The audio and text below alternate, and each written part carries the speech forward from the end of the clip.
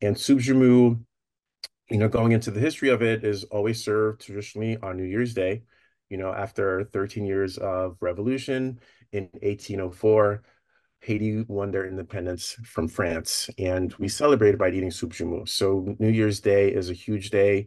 We clean the house from top to bottom. So, I have this really vivid memory of, as my mom is finishing vacuuming the house, she's finishing wiping the counters, the pot of soup joumou is simmering away. And we're almost at the end of it, and we're throwing in our pasta and just giving it the final last bits of seasoning. Maybe it's a little bit more salt.